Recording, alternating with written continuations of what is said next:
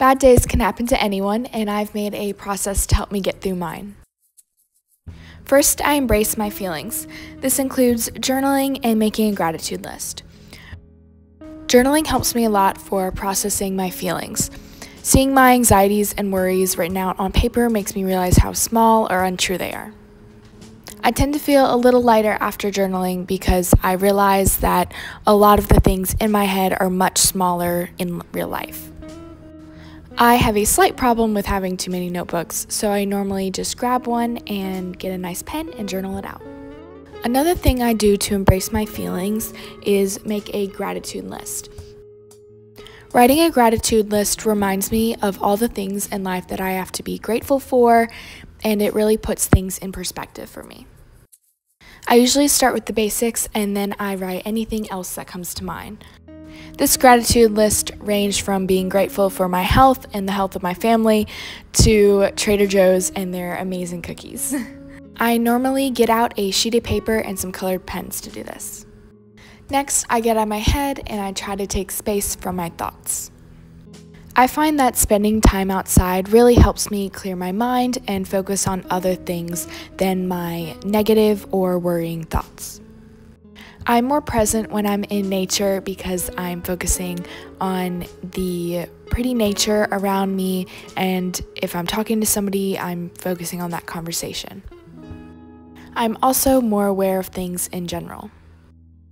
For this time in particular, my sister and I took our dogs for a walk in the neighborhood, and we put my one dog in a Santa costume. I also like to get out of my head by talking to somebody that I know and love. This time in particular, I talk to my mom. I like to talk to people who will cheer me up and help me focus on what's important. So I normally like to go on walks with my mom or my best friend, or I'll call my grandmother. Then I like to do a favorite activity to cheer me up.